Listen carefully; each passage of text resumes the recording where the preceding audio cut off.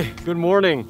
Reporting live from smoky San Francisco. It is so bad today. I can't even begin to tell you like the amount of wildfires that are going on right now up and down the state. We had to wear a mask because of COVID, and now we gotta have a second purpose of wearing these because of the smoke. Look how bad it is right now. I have not seen it this bad in a while, and that's kind of saying something living in California. I'm at Mount Davidson right now, and I was out here to shoot sunrise because during like smog and during like smoky mornings like this, the sun tends to turn all red. It looks kind of cool, but it's kind of unhealthy to also be inhaling this much smoke at this elevation. So I'm not gonna take too much time up here, and we're gonna head back down real soon.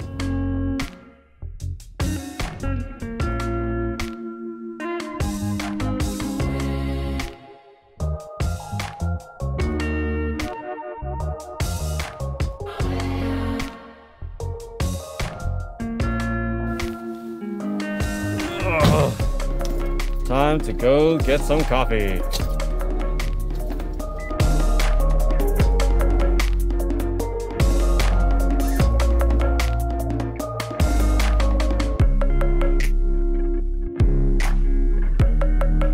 Surprising news, I'm actually too early for the coffee shop to open. Right now it's 7:43 a.m. It opens up at 8 a.m.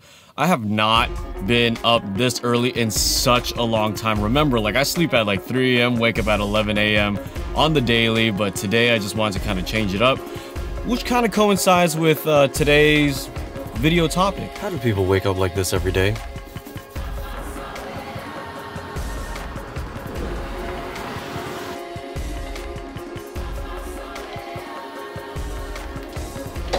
That's good stuff. Thank you, Anytown. So lately, as some of you may probably already know, I'm uploading way less now, not 2 times a week, only like once a week, and on sporadic days, only because the business is coming back together. And in today's video, I want to share a couple of things that I did that maybe you could apply to run a successful creative business amidst the pandemic. So let's get to it. If you haven't already, you should start diversifying your skills. Like if you're a photographer, videographer, a graphic designer, what have you by trade, you should start becoming a Swiss Army knife of a human being or an artist, because we have so much time as artists to stay inside and to like learn something new. So for myself in particular, I learned video editing. I learned video making through obviously this YouTube channel and for other video clients as well. And I did them for free so that I can kind of like get my reps in, learn how to color grade and all this other stuff. It took a long time because I started in January seriously, and I like worked on color first, then sound next, then this next, then that next. And now that business is coming back, I could not only sell my photography skills, but I can also upsell them on my video skills. One thing that I want to work on next is music production. So learning how to make like my own like tunes, some beats and whatever, so I can like, you know, create some custom music for my clients and custom music for this channel. I think that would be super duper sweet. So yeah, diversifying your skills would be a great thing to do right now, because say for example, your graphic design business is not doing too well, but you know how to do web development and you know how to take photos. That's another service that you could sell, if not upsell, for your clients. Yes, you should definitely start a YouTube channel. You should start sharing the knowledge that you have in your art form. Now, I would love to see a very active, creative graphic designer or Adobe Illustrator master on YouTube. And if that's you, you should definitely jump onto the platform and start sharing your knowledge and do it in a creative way. I think all types of creative people should jump on YouTube and share what they have done, because you never know what may come of it. Start by teaching what you know, and when you teach what you know well, it shows that you have mastery over it at some capacity, right? You also don't even have to put a lot of pressure on yourself to make a great video. You're just teaching what you know and kind of expressing yourself and sharing your knowledge with the rest of the world. Share it on Facebook, on Twitter, on Instagram. It doesn't have to be a banger of a video. Just kind of document what you're learning or what you have already learned, and I'm sure that some people will watch it and boom, with that ever-growing catalog, you will attract some people that you thought you could never attract before in terms of clientele. Come on, y'all, it's 2020. All of us creative people should have some form of like video making skills because the power of video is so tremendous and so spectacular. Don't sleep on it. I kid you not, I booked a high ticket wedding client only because I made these two videos, which is the 24 video and the Asian American dropout video. And the bride really liked the cinematics and the storytelling that I had in it, that she hired me right on the spot for a high ticket price without me even having a wedding video portfolio. I can definitely do it. I didn't have a portfolio, but with this YouTube catalog that shows nothing about weddings, she really loved what I got, and we are shooting a wedding in 2021 for video for the first time. So you never know what may come of it. You should start a YouTube channel and start sharing your knowledge right now. Oh, my shirt smells like smoke. Exercise helps out so much mentally, physically, all your healths. Like, it takes care of all of that because with everything that's going on and we're trying to run a successful creative business amidst a pandemic, a lot of stress builds up, a lot of anxiety builds up. So a healthy way to exert that, to like let that go, is through lifting, through running, and all that other stuff.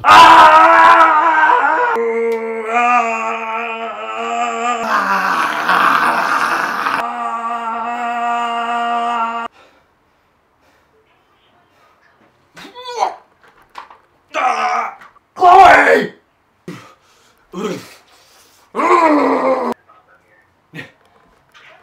It's for a video, sorry.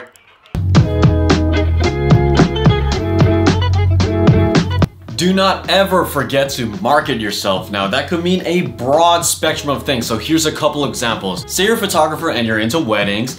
One thing that you can do is run Facebook ads. Now, a strategy that I've used personally is to run a Facebook ad that promotes a free engagement shoot. Now, that is very attractive to a lot of people, and you could like say that, oh, only like 3 to 5 winners can win. So a lot of people are going to apply to be part of that 3 to 5 winners. A lot of people are going to apply and they're going to get to know your brand like through this Facebook ad, because before this Facebook ad even began, these people didn't even know who you were to begin with.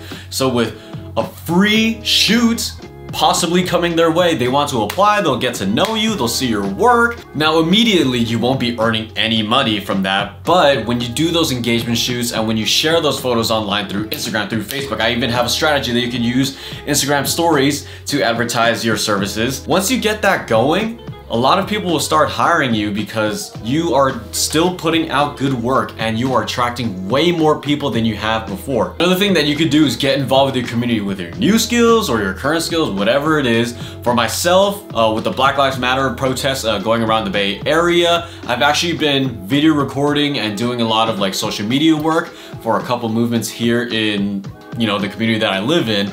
And it's been kind of a surprising thing that how well like my videos are getting out. Like, it's getting spread across the nation, and I didn't know that my videos would be that good. I'll link them down below. Some of them use copyright music, so I can't like show it here. Don't be doing it in a capitalistic, scummy way and charging for that kind of stuff. Like, that's not good. Like, try to do it in a way that you're really genuinely wanting to help your community, because nobody wants some scummy capitalistic fool trying to get involved only to get $1. And of course, the one that we dread a lot, update your portfolio, update your website. I know it's like a very like tedious, very like busy work kind of thing, but do it. I know a lot of us like neglect that kind of thing because we don't know if anybody's gonna look at it or whatever, or maybe you are very good at it. But for myself, when I updated my wedding portfolio, my wedding website, oh my gosh, I didn't know that it was that trash until I updated it. Luckily for me, I'm part of a Facebook group full of other like wedding photographers, and 2 guys were willing to give me some really helpful critique on my website, and they said like a lot of things are inconsistent, a lot of things need to be changed, some copyright needs to be changed. And when we worked together and edited some photos, re-edited a lot of photos, oh my gosh, the portfolio looks way better. I have no idea what I was thinking before, but it looks so much better now. And when I got my new clients in, I have like, I think 13 weddings for 2021 now, and I have 3 weddings for the rest of this year. When they saw that website, the newly revised website, I got a much better reaction to that compared to before. Not saying that the old reactions were bad, but these are much better. So get to it, get some dusting and cleaning on your portfolio. I know it's like very busy work, but those are just a few things that I want to share to run a successful business. There's obviously a lot more tips that anybody else can share, so leave a comment down below for the rest of the community to learn from you personally. Start that YouTube channel. I think that's like one of the biggest things that you can do right now in shelter in place and all that jazz. So thank you guys for watching. I will throw a couple more tips like at the end I didn't want to like chit chat about, but I will see you guys in the next video. Like, subscribe, do all that thing. See you soon. Peace.